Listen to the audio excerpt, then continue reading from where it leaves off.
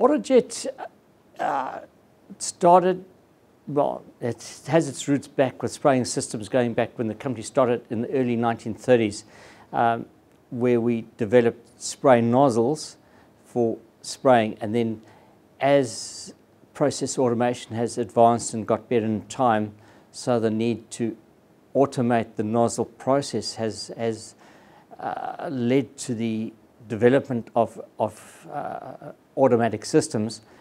Okay, going back a bit in history, spraying systems got involved more in process automation going back to the early 1990s, and at that stage program logic controllers were coming into the marketplace, and with the advent of that they then developed or created the AutoJet division, and that is really where AutoJet has started in the early 2000s.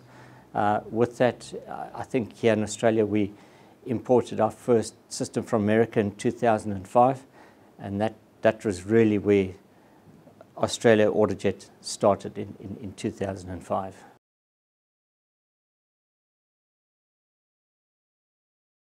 Well, basically with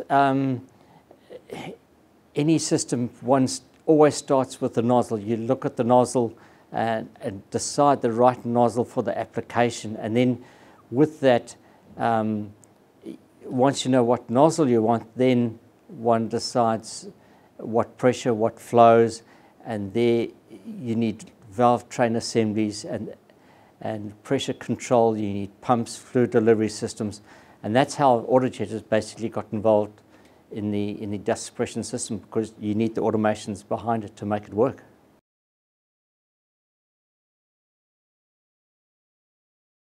All systems are designed here in Melbourne, Australia. We do the design work from 3D drawings to electrical drawings for systems, and those systems are all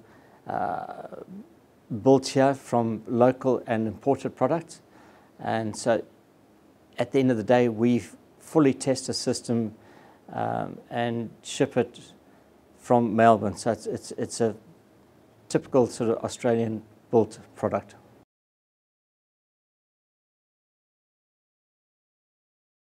If you want to know more about AutoJet, I suggest you contact your local representative, area representative, and discuss with him and show him what you're trying to do, and he will advise you accordingly.